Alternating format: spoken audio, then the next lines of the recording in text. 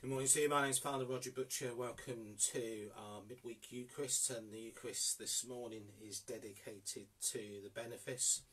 For all those who are at home trying to their very best to avoid the coronavirus, and of course that impacts greatly on our church life. We're unable to commune, to come together, and the Eucharist is key to that.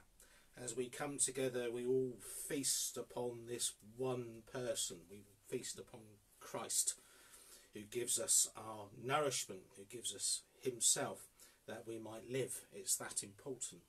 So to be separated apart is very difficult for us. But today it's dedicated to our churches in the Piddle Valley Benefice. So let us start. Take up the whole armour of God, alleluia, so that you may be able to withstand on that evil day, and having done everything to stand firm, alleluia, alleluia. In the name of the Father, and of the Son, and of the Holy Spirit.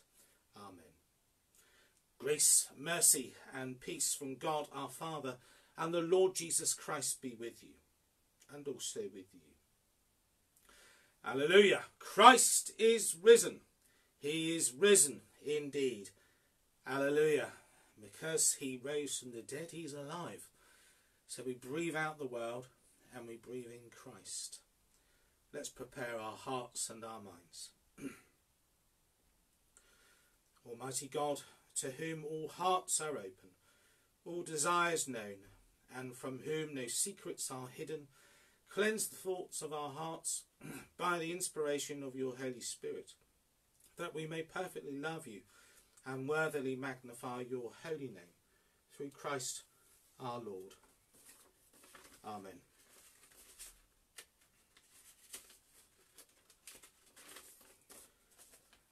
We remember our prayers of penitence. Our Lord Jesus Christ said, the first commandment is this: Hear, O Israel, the Lord our God is the only Lord.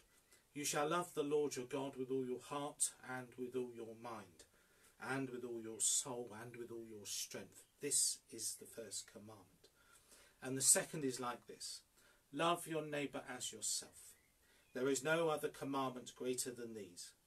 On these two commandments hang all the law and the prophets. Amen. Lord, have mercy. In baptism we died with Christ, so that as Christ was raised from the dead, we might walk in newness of life. Let us receive new life in him, as we confess our sins in penitence and in faith. Almighty God, our Heavenly Father, we have sinned against you and against our neighbour in thought and word and deed, through negligence, through weakness, through our own deliberate fault. We are truly sorry and repent of all our sin, for the sake of your Son, Jesus Christ, who died for us. Forgive us all that is past, and grant that we may serve you in newness of life, to the glory of your name.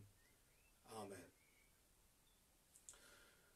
Lord Jesus, you raise us to new life. Lord, have mercy.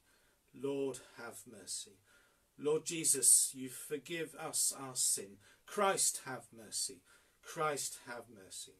Lord Jesus, you feed us with the living bread. Lord, have mercy. Lord, have mercy. Would you please accept God's forgiveness?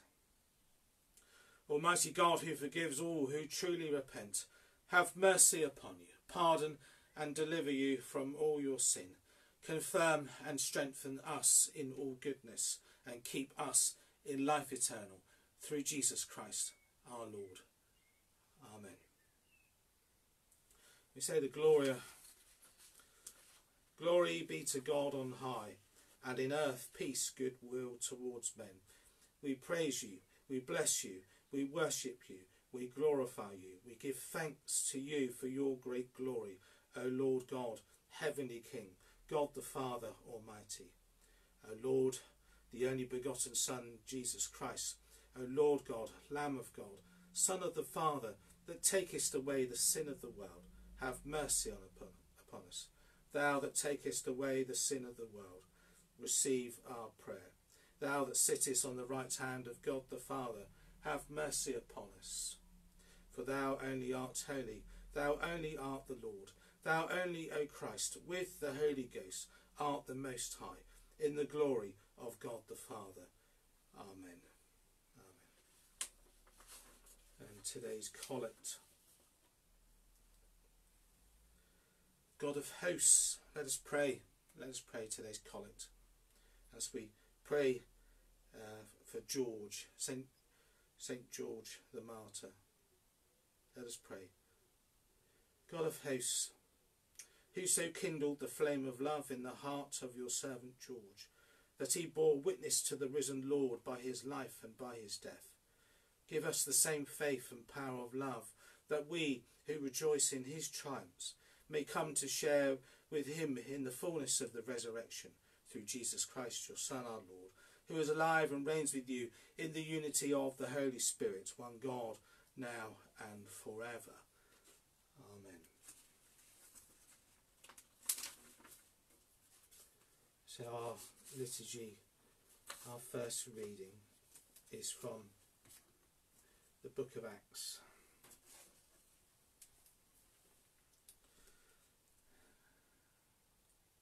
When the officials had brought the apostles in to face the Sanhedrin, the high priest demanded an explanation.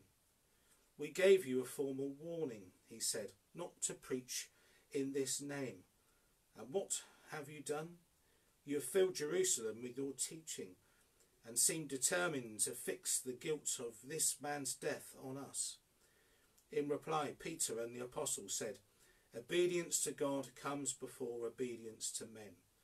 It was the God of our ancestors who raised up Jesus, but it was you who had him executed by hanging on a tree. By his own right hand God has now raised him up to be the leader and saviour, to give repentance and forgiveness of sins through him to Israel. We are witnesses to all this, we and the Holy Spirit, whom God has given to those who obey him.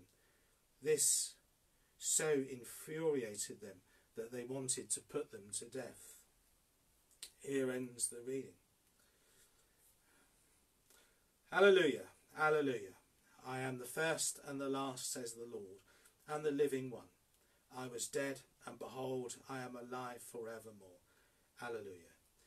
Hear the gospel of our Lord Jesus Christ, according to John. Glory to you, O Lord. John the Baptist said to his disciples, he who comes from above is above all others. He who is born of the earth is earthly himself, and speaks in an earthly way. He who comes from heaven bear witnesses to the things he has seen and heard, even if his testimony is not accepted.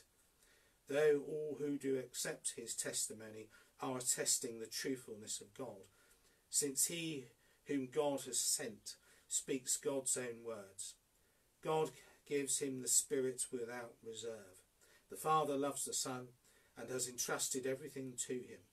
Anyone who believes in the Son has eternal life, but anyone who refuses to believe in the Son will never see life. The anger of God stays on him. This is the gospel of the Lord. Praise to you, O Christ. And so may I speak in the name of one God, who is Father, Son, and Holy Spirit. Amen. John the Baptist, we're told, is a very holy man. And John the Baptist hands over to Jesus Christ. But of course the message that John the Baptist brought and he wanted to preach to people was to repent. And I'm just going to spend a couple of minutes, just to less than that, to unpack what that means a little bit. We often feel as human beings there's things that we do wrong in our lives, and there's a bitterness which can boil up over within us. This is remorse, it's not repentance. Tertullian, very early person in the church, was wanted to point out remorse was this inner spirit within myself which felt bitter and chewed up about the things that I did, looking for a new heart. That I wanted a new heart within inside me. That's remorse playing itself out. But repentance is not the same as remorse. Repentance is a complete change of mind and a complete change of being. Repentance is to be likened to myself giving everything away of me to the other. That's a whole change. That's a whole change of mind. It's the same within a relationship. When we get things wrong in a relationship and that we come back to that person and we apologise and we want to repent, the other person wants to make sure that we're not going to do these things again. So there's a change of mind. There's a turning from where we were to where we should be. That's repentance. That's the message that John the Baptist wanted to get across. That we needed to change our minds, that we needed to turn away and find this new life in Christ.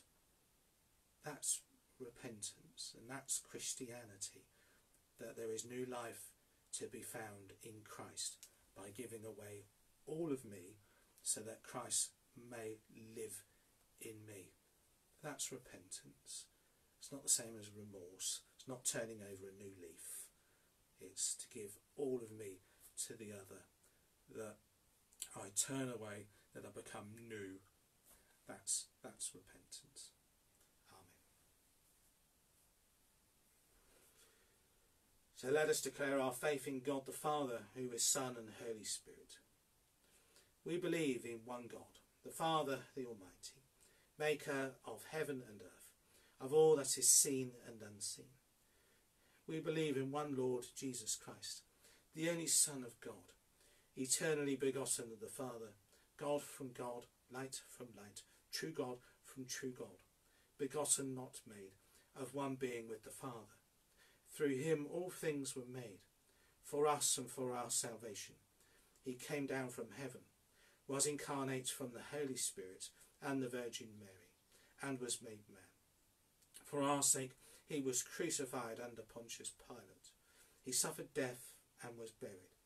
On the third day he rose again, in accordance with the Scriptures. He ascended into heaven and is seated at the right hand of the Father. He will come again in glory to judge the living and the dead, and his kingdom will have no end. We believe in the Holy Spirit, the Lord, the giver of life, who proceeds from the Father and the Son, who with the Father and the Son is worshipped and glorified, who has spoken through the prophets. We believe in one holy Catholic Apostolic Church. We acknowledge one baptism for the forgiveness of sin. We look for the resurrection of the dead and of the life of the world to come. Amen. So let us pray.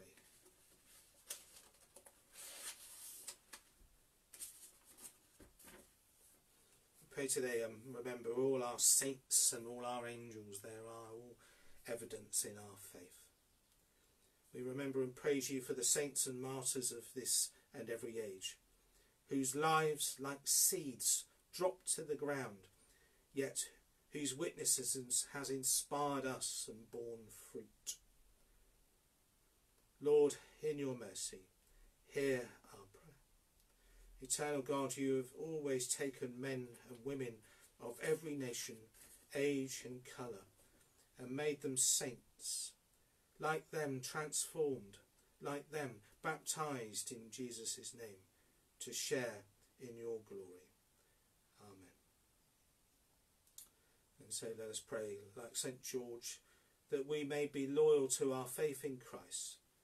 May our lives bear witness to the faith that we profess, and our love bring others to the peace and the joy of your gospel.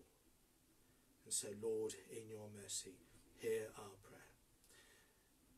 We pray for those who are sick. We pray for those who are suffering at this time, those known to us and those not known. We pray for those who are dying, for those who have died. We give particular intention for Craig and for Marion and for Rob for all those at this time who've died, who are dying. We pray and give particular intention for ourselves as well as we journey on through our belief systems. Being open-minded, listening to others, recognising that there are people further ahead on this path, the saints and the martyrs who look and encourage us forward through our difficulties. And so, Lord, in your mercy, hear our prayer. We pray for our Benefice, for all those who are at home.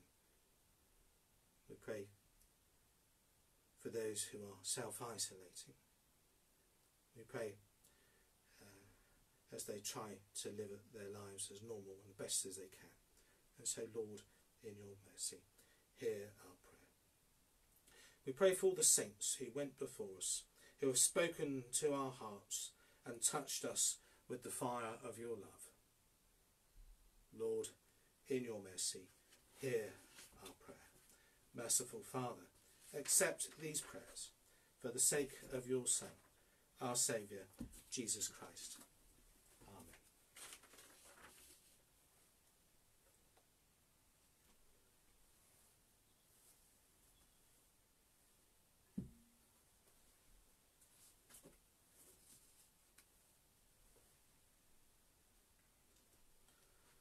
Father, wash away my sin, take away all my iniquities, that this may be a suitable sacrifice for the forgiveness of sin. Amen.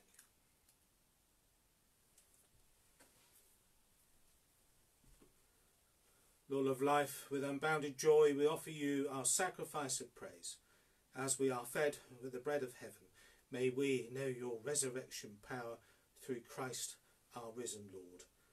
Amen.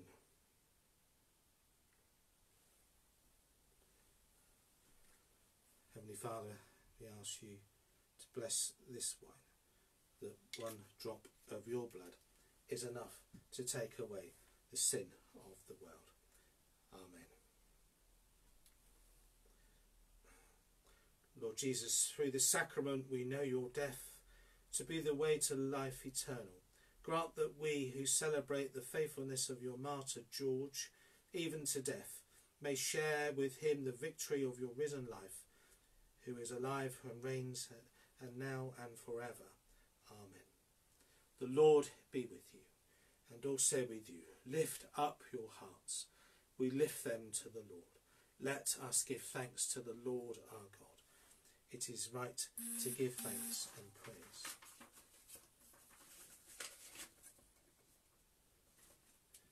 It is indeed right and our duty and our joy always and everywhere to give you thanks, Almighty and eternal Father, and in these days of Easter to celebrate with joyful hearts the memory of our wonderful works. For by the mystery of his passion, Jesus Christ, your risen Son, has conquered the powers of death and hell, and restored in men and women to the image of your glory. He has placed them once more in paradise, and opened to them the gates of life eternal. And so in the joy of this Passover, earth and heaven resound with gladness, while angels and archangels and the powers of all creation sing forever the hymn of your glory. Holy, holy, holy Lord, God of power and might, heaven and earth are full of your glory. Hosanna in the highest. Blessed is he who comes in the name of the Lord. Hosanna in the highest. Lord, you are holy indeed, the source of all holiness. Grant that by the power of your Holy Spirit and according to your holy will, these gifts of bread and wine may be to us his body and blood of our Lord Jesus Christ, who in the same night that he was betrayed took bread and gave you thanks. He broke it and gave it to his disciples, saying, "Take, eat. This is my body, which is given for you. Do this in remembrance of me."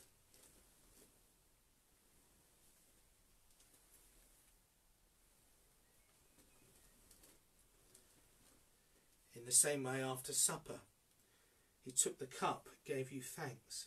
He gave it to them, saying, "Drink this, all of you, for this is my blood of the new covenant, which is shed for you and for many for the forgiveness of sin.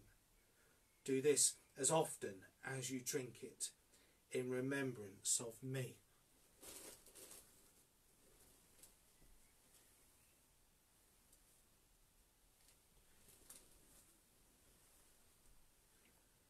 Great is the mystery of faith. Christ has died. Christ is risen. Christ will come again.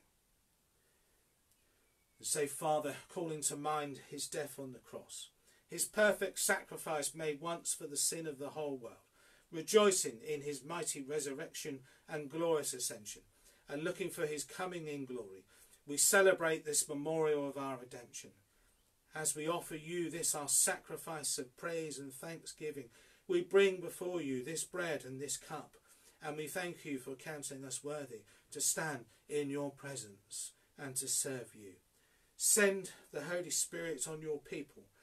Gather into one in your kingdom all who share this one bread and one cup, so that we, in the company of Blessed Mary and St. George and all the saints, may praise and glorify you forever, through Jesus Christ our Lord, by whom and with whom and in whom, in the unity of the Holy Spirit, all honour and glory are yours, Father, for ever and ever.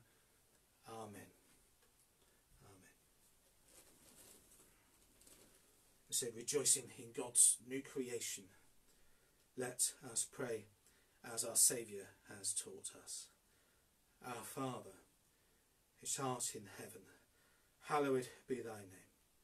Thy kingdom come, thy will be done, on earth as it is in heaven. Give us this day our daily bread, and forgive us our trespasses, as we forgive those who trespass against us. And lead us not into temptation, but deliver us from evil. For thine is the kingdom, the power and the glory, forever and ever. Amen. Our Lord Jesus says, "I am the bread of life. Whoever eats this bread will live forever." Lord, our hearts hunger for you. Give us this bread always.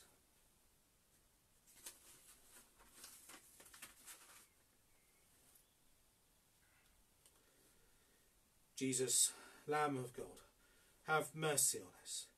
Jesus, bearer of our sin, have mercy on us. Jesus, Redeemer of the world, grant us peace. Alleluia. Christ, our Passover, is sacrificed for us. Therefore, let us keep the feast. Alleluia. Alleluia. The body of Christ, keep me in eternal life.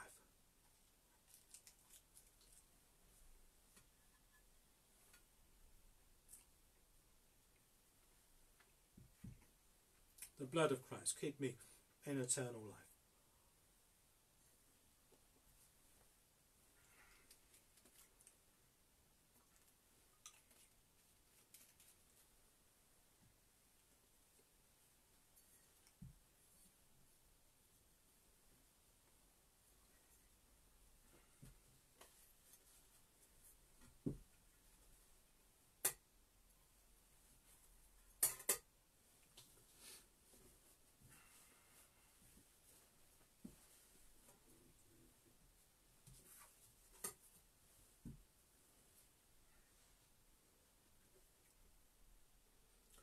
So let us pray.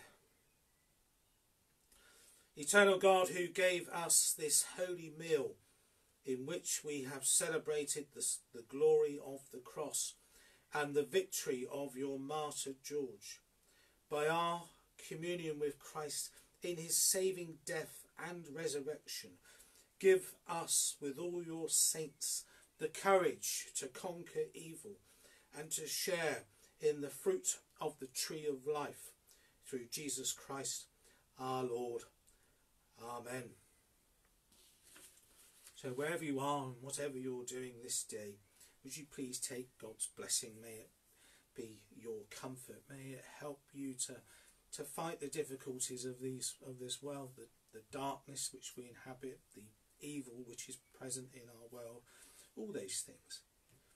And the scripture says a blessing is a state of being with God. It's to know that God is with you, and that becomes your armour and your light against the forces of this world.